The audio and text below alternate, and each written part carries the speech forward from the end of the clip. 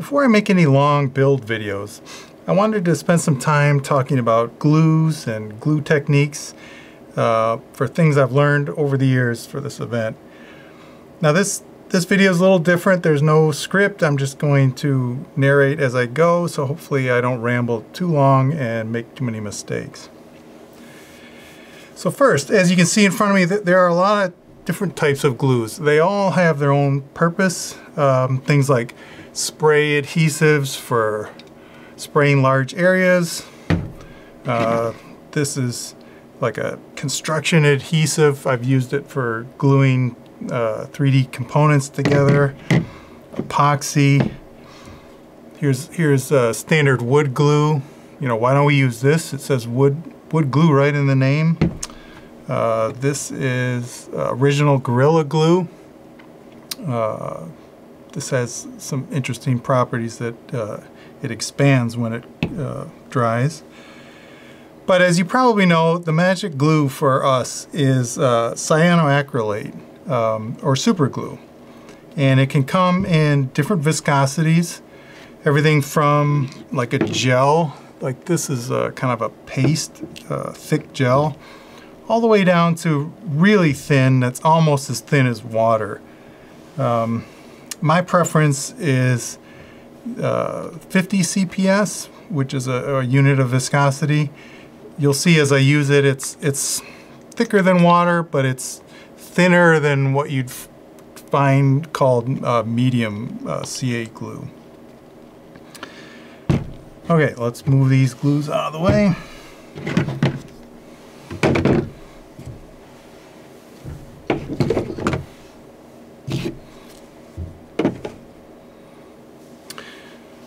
Okay, so why do we use CA? It's really strong for what we need to do.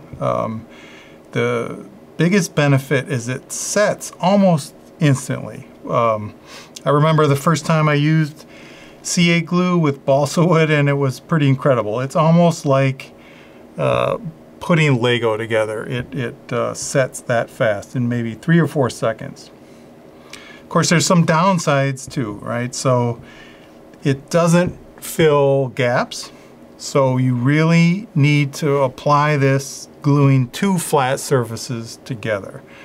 The thicker CAs can fill gaps, but the stuff I like to use is not made for that. Yeah, so the other thing with using this type of glue is, especially with balsa wood, it's almost like gluing 2 sponges together.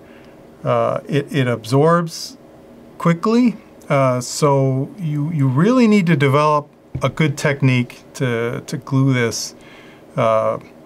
There's a balance. You need to be both quick and patient at the same time, and I'll demonstrate how that works. Okay, let's just give an example here. Say we wanted to, very simply, just glue a piece on here. I'll just break this off. Say we wanted to glue that on there. The way I like to work with this glue, this is just wax paper. Put a little dab of glue on here. You don't need a whole lot. Always keep the cap on it. Leaving this open to air is what ruins it. Okay, and then I use these push pins. And what you can do is you dip this in your puddle here. And if you just tip it up, it will form a drop at the end of the pin. Okay, you can then transfer that to where you want to glue. Okay, one more quick thing here. If at all possible, I find it best to apply the glue to the piece that you're gluing to, not the piece you are gluing, from, right? So I'm gluing this onto here. This is sturdy and flat. I'm going to put the glue on here and then press this on afterwards. And I'll give a little more elaborate example in a minute. So we get our drop, we can apply the drop, and then we can put it on there and hold it. Now this is a very important piece here, right? So depending on what type of wood you're gluing determines how long you should really hold this piece. And what I've found is that the more dense the material, the longer you need to hold it. Now, because this is just 2 pieces of balsa wood, relatively, not dense balsa wood, generally 7 or 8 seconds is fine to get a very good joint there. So now this is set, right? So this is already pretty strong and strong enough to work with. Now it won't be fully cured for 24 hours or so, but you can work with this piece just that quickly, which is pretty incredible. Now for other examples, say for instance, well, I can use this boomy lever from last year. This device has everything from balsa wood to balsa wood, like all these cross joints are balsa. And then there's basswood, so the tension pieces are basswood. These pieces are bass. So we've got bass to balsa. And then these joints, of course, are bass to bass. And then the most critical joint of all up here is the, I can actually demonstrate that. This is the piece that hooked onto the boomy hook, right? So the loading block went here. And this joint, whoever's built these knows this. This is one of the most difficult pieces of this event, was getting a good joint there. And we came up with a pretty elegant solution, very simple to do, but this joint had to be done in a very, very special way to make sure it was done correctly. So back to what I was saying for how long you need to hold it. So if you're gluing basswood to balsa, I like to hold it for maybe 10 to 15 seconds or so, and then bass to bass is even longer, so maybe 20 to 30 seconds. And then finally, for this critical piece up here, we would not only hold it for 20 seconds tightly, we would then use a clamp and then clamp it for several minutes, and then reinforce the top of this with some more CA. And that seemed to work pretty well for us. So that also shows that CA glue is strong enough to handle just about anything that I've seen for any of these devices. Because this, if I remember the computation, there's over 100 pounds of force on this top piece when there's a 15 kilogram load here. So CA glue is certainly strong enough to do that. And I forgot to mention the real downsides to something like this wood glue is it takes a long time to set, hours and hours, and you really need to clamp everything. So it's really intended for gluing 2x4s or real woodworking where you can clamp it or use screws or nails to hold it together. So, and it's heavy, so you don't really want to use this for our application. Okay, so back to, one more thing with this joint. It was so important that we would build this tension piece separately. The base here would take a long time to build, maybe an hour or so, maybe even more depending on who was doing it. But this top piece was fairly quick, but it was a high point of failure, so we wanted to test it ahead of time. So we actually would do something like this. See if I can get that in camera. This would be the piece that would be up here that we're testing, and then we also created a similar connection down here, and then we would put this on a weight rig to apply. Let's see if I can show it. Well, I'll look up a picture and show it here. So that should show the weight being applied. So we could preload this to maybe 50 or 60 pounds to make sure this joint was not going to fail before we'd put it on the rest of the boomy, so we wouldn't waste all the time and material building the base only to have a bad joint up here ruin it all. Yeah, so another thing to keep an eye out for is when you are, so this glue is very strong, and if you create the joints properly, the joints will basically never fail, or the glue joint will never fail. That's not to say you won't get failure at your joint, but what will typically happen is the glue joint will hold, but it will rip away from the balsa and it will shear off. And I actually have an example of that. So this was a cross member of one of my recent bridges. Hopefully I can zoom in on that in post. You can see the there's a piece here of glue, and it's got parts of the top surface of the wood on it. So what happened is the glue joint is still fully intact, but the wood itself got sheared off. So that means you have to match up what your expected loads are going to be with what you're gluing to, not just the strength of the piece that you're expecting to hold the load. So that's just another aspect of the design. But know that the glue itself should be plenty strong to hold everything we're dealing with here. Okay, so next I kind of wanted to show a technique that say your design required many glue joints like this.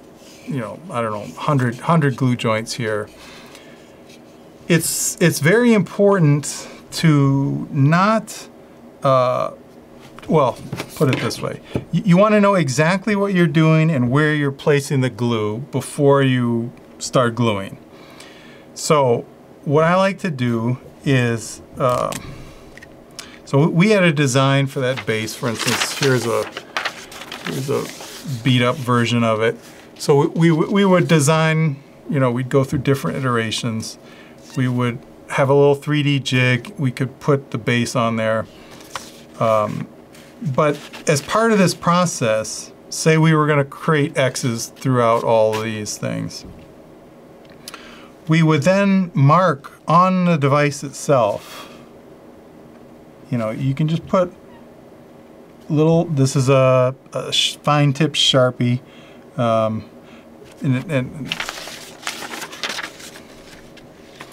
you can just say, let's do it there and there.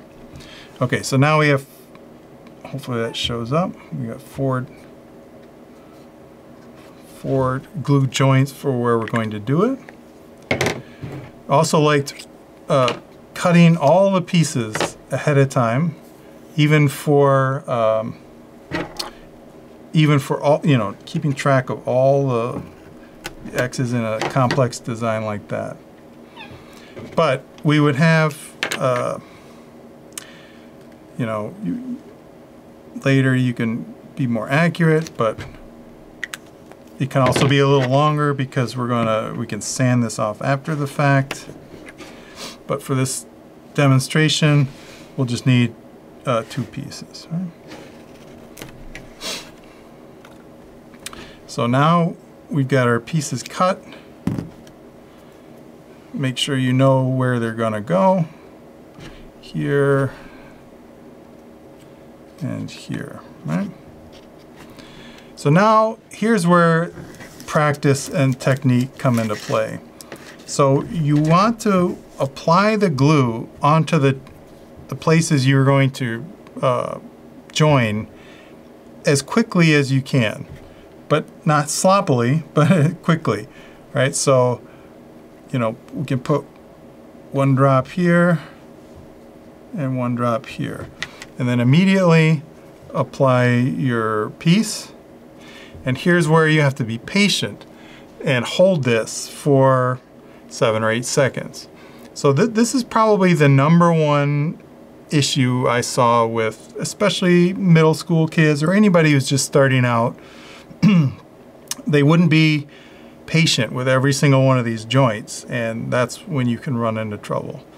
Because it sets, these joints set in 3 or 4 seconds. They can be, you can't tell just by looking whether it's a strong joint or not. And then we can do the other side.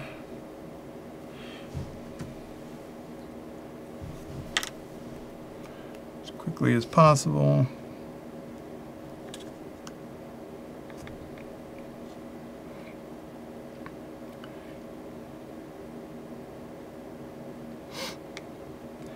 And we hold this for a while.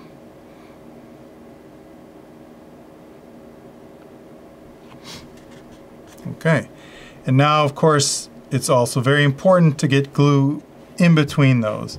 So if you're using the technique with the pin, it's typically very easy to just slip it under there with glue on it, and there you go. And that works really well. Okay, so now, so it's also important for the best joints to get it right on the first time, meaning you only get one chance at applying glue to both pieces of this material that are fresh. Okay, so I'll see if I can demonstrate one of the problems that happens. So let's say we're creating another piece here. Say we're gonna create it this way. All right. Something like this. And, you know, we could put our location in there. This doesn't matter too much. So there's a couple ways that you run into trouble. One is if you apply the glue, if people get distracted or they wait too long and the glue seeps in, and by the time they put the piece on, it doesn't make a good joint. Or, you know, if they hold it but not long enough, or, you know, you mess around with it, you don't get a good fit and it gets spread around, and now that doesn't make a great joint, right? So what happens is a thin film of glue will build up on there, and it starts to harden, and it doesn't allow this piece to stick. All right, so now we're kind of in that scenario now. So there's a couple ways you can fix this problem. Usually, so now this will behave a lot like extremely dense wood, meaning you can add a little more glue. I would typically cut a brand new piece here to replace this, but for now we can just use this. And now you need to hold this for like 30 seconds or more to make this joint stick. And that's another problem I've seen with a lot of people just starting out. They won't know why some joints are not sticking well, and it's usually because they've had a failed attempt at at a joint. Now another thing that will happen, it's happening to me here, right? So especially when you have excess glue, your finger will start to stick to it. So when that happens, you really want to roll your finger off instead of just pulling it up, or it will pop the joint. Now what you get is glue on your finger, and that's where the sanding block becomes your best friend, and you can sand off the glue. So this guy is pretty decent. And of course, another way that this happens, even with good technique, is, you know, especially with more delicate material, or you know, things happen, if this breaks, right? If somebody breaks this, or it gets broken, and you need to replace this piece. So typically, you know, you can pull this off, and you can already see that it took a little piece of the wood off of it with it. Now, usually I will want to especially if this is dried or whatever, you'll want to sand this a bit to get a roughed up surface before re-gluing a new piece. Yeah, so now we can you know, cut our new piece.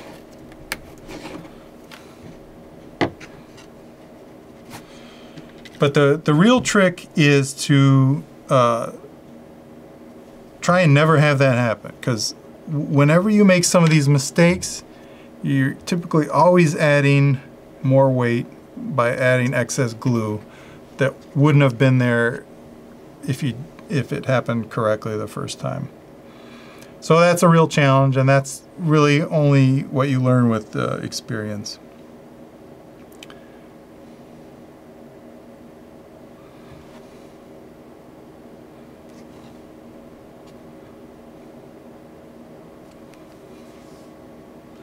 Yeah, there we go.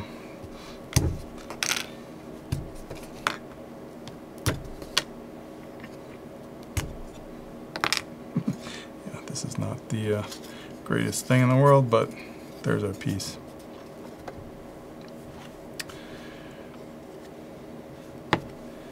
Let's see, what else do I want to show? Oh, for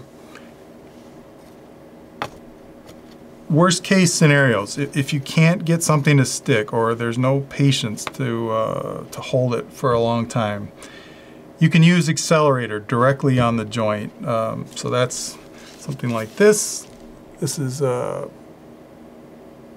comes in a lot of different forms. Some people like to spray it, but I like to use a little pipette here and just directly put a drop or so on the joint,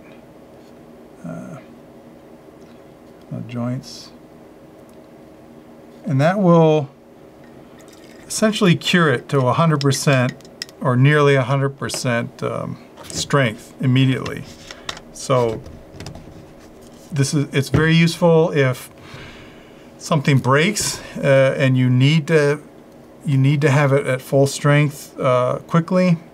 That's basically the only option. Or if you're really trying to reinforce something, you can put glue on there and put some accelerator on there, and it will not let it seep in as much, and it will glue it on there nicely. Oh yeah, one more thing. So as you do more and more gluing applications, the pins will get they will collect up dried up glue, and you might have noticed some of these pins have black residue on them. So what I found the easiest way to clean these is to just burn it, and it's kind of fun. Students love it. So this is a pin I previously used that has a bunch of glue on there, and typically it will just bubble. Of course, all caveats apply here. Do this safely and don't touch the hot end. There we go. So now it's ready to use again once it cools off. Yeah, so if you have any questions about gluing or gluing techniques, put them in the comments and I'll see if I can answer them or address them in another video. Thanks for watching.